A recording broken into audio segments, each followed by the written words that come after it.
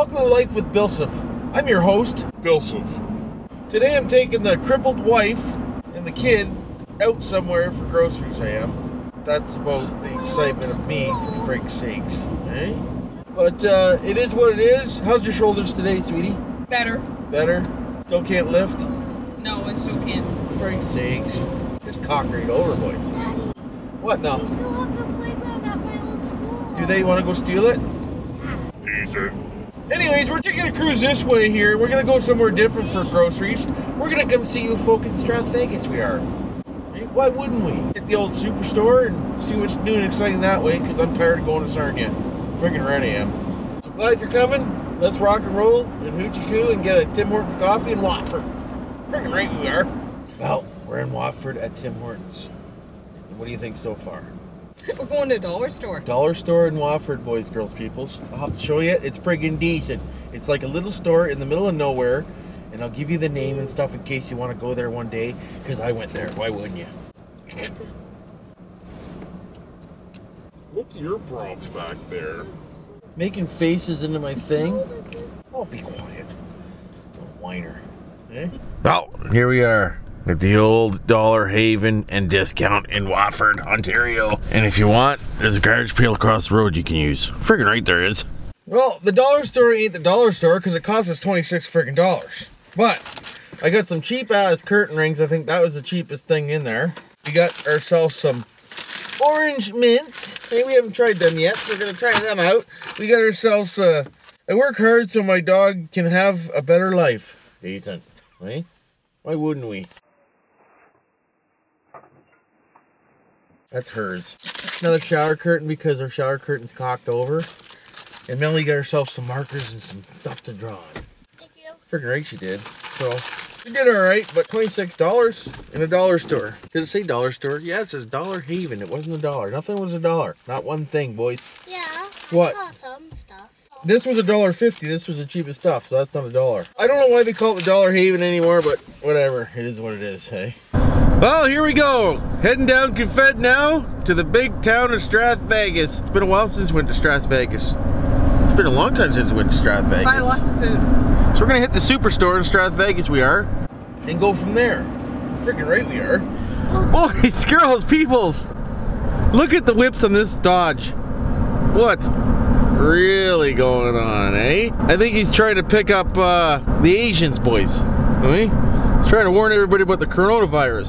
10-4, this is Joe Dirt going down Confederation line there. Just wanting to let everybody know that there's a couple cases in London and this, that, the other thing, and I'm gonna this, that, and the other thing. Why wouldn't I? Freaking right I am. There's a pot plant right there. Look at it. Oh, yeah. Why wouldn't you? Well, we should have took the camera into the old superstore here because if you spent $225 or more, you got 2 bacons for free.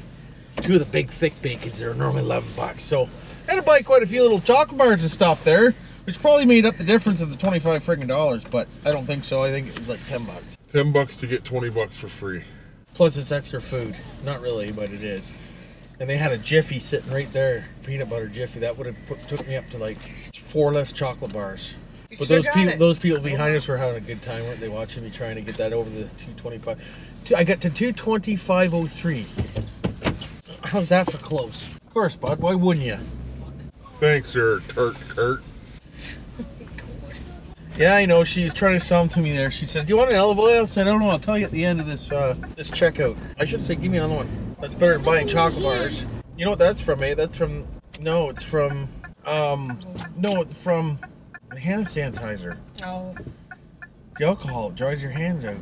Just wanted to pull over here. Check this out, eh?